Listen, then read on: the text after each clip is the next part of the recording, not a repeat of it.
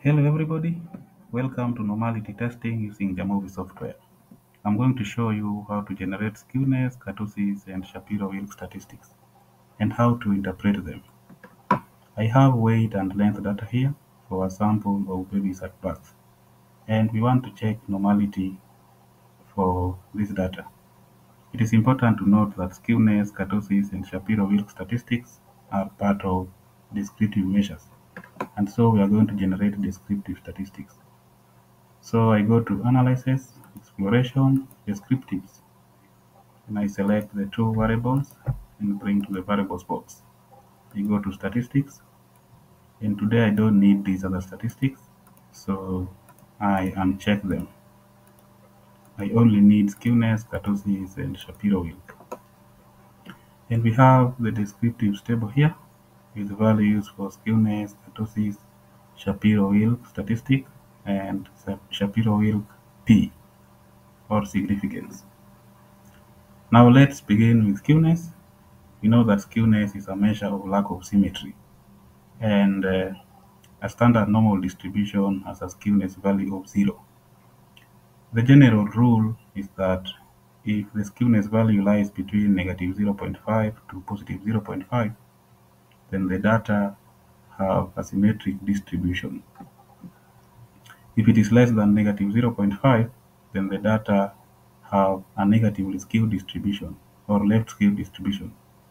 If it is greater than 0.5, then the data have positively skewed distribution or right skewed distribution. Now for weight data, skewness value is 0.1 to 1, which lies between negative 0.5 and 0.5. And so the weight data have symmetric distribution. For length data, skewness value is 1.16, which is greater than 0.5. And so the length data have a positively skewed distribution or right skewed distribution. Let's move to kurtosis. We know that kurtosis is a measure of whether the distribution is peaked or flat relative to a normal distribution. And kurtosis is normally based on the size of a distribution states.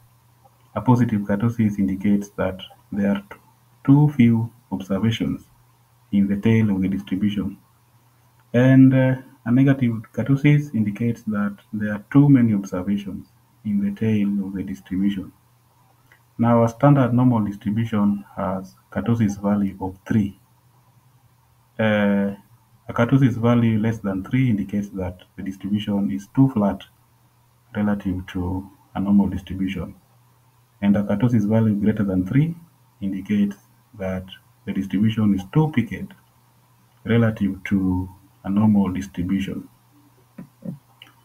Now, the kurtosis value for weight is 0.265 and for length is 1.18. For the two variables, the kurtosis value are less than 3. So it means that both weight and length data have a distribution that is too flat relative to a normal distribution. And again, kurtosis values are positive for the two variables, weight and length. And so it means that there are too few observations in the tails of the distributions. Okay, let's move to Shapiro-wilk. So the Shapiro-wilk statistic for weight data is 0.975 and the significance or p-value is 0.793. Remember, in Shapiro-wilk test, the null hypothesis is that the distribution is normal, and the alternative hypothesis is that the distribution is not normal.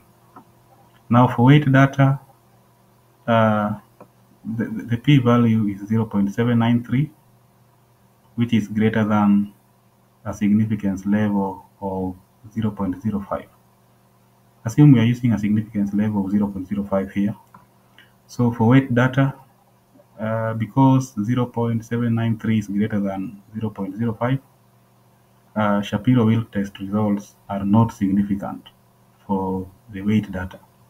And so it means we cannot reject the null hypothesis. This implies that the weight data have a symmetric distribution. For the length data, Shapiro-wilk statistic is 0.905 and the p-value is 0.027. Now this p-value of 0.027 is less than 0.05, and so Shapiro-wilk test results for the length data is statistically significant. So we can reject the null hypothesis. This implies that the length data do not have a normal distribution. Okay, next I'm going to generate some graphs here so that we visualize the distribution of data for the two variables. So I'll go to plots and I will begin with the histogram. And the histogram for the two variables are here. Let's begin with weight data. So for weight data, most values are clustered at the center of the distribution. So the weight data have a normal distribution, or the distribution of weight data is symmetric. For length data, you can see most data values cluster to the left of the distribution, and so the length data have a right skewed distribution or positively skewed distribution. I'm going to generate QQ plot again, and the QQ plots are here. Let's begin with QQ plot for weight. We can see the plotted points cluster along the 45 degree reference line, and so this means that the weight data have a normal distribution. For length data, the QQ plot is here. You can see the plotted points do not cluster along the straight line, and so the weight data do not have a normal distribution. So the graphs here agree with the descriptive statistics we have already interpreted up here. We said that for weight data, the distribution is symmetric. You can see it is shown in the histogram and also shown in the QQ plot. For length data, we say the distribution is right skewed or positively skewed, and we can see that in the histogram.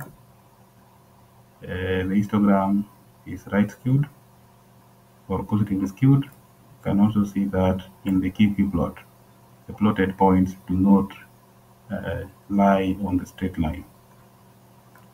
So we can also use the graphs to visualize the distribution of the data or to check normality, and specifically histogram and QQ plots. You can also use the box plot.